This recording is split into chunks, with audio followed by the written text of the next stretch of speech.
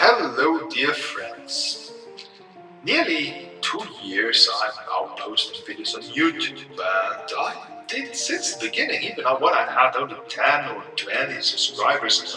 I always did shoutouts, but stopped it in a certain moment, and I thought, yeah, it would be better to do collaboration videos, which is kind of win-win situation, which is helping one or the other.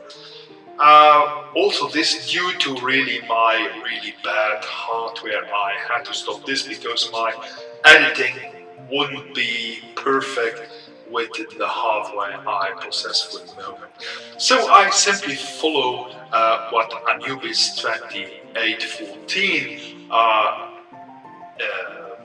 suggested, and I will do some shoutouts from channels I really like. I would recommend you, and those are mostly channels with less subscribers than I have, and I really ask you to take at least a look and give them a chance and to go subscribe to them.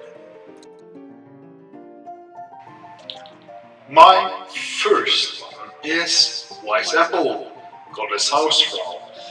American, and I hate it when Americans speak bad German. Now, go subscribe to her. She is funny, she's intelligent, and I enjoy everything what she does.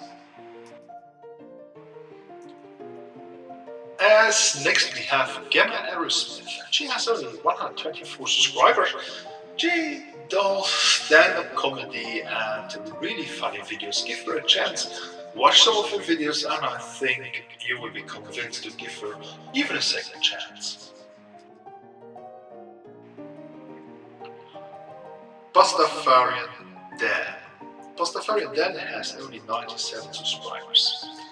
And this is something I really don't understand. You know, here on YouTube there are so many people sitting in front of their camera, open the camera and speaking about everything which they know from TV, which they know from internet. But here, Pastafarian Dan, he is someone who goes out with his own camera, and he is an activist.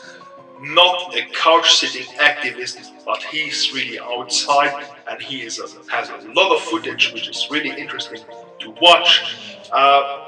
Yeah, I know sometimes there are 2 hours, 2.5 hours of videos to watch to go through something like his election video of 2012, but for me it was still interesting to watch. So please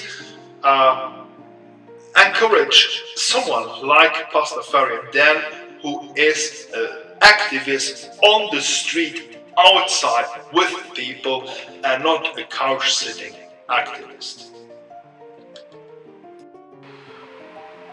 Talking Primate, go simply through 3 of his videos, and the last one was really interesting. Give him a chance. I think he really worth being watched. Archeo Soup. I already did a shout for him. So Mark, or commonly Mr. Soup, Indiana Jones, I can't understand why no more people are interested in archaeology.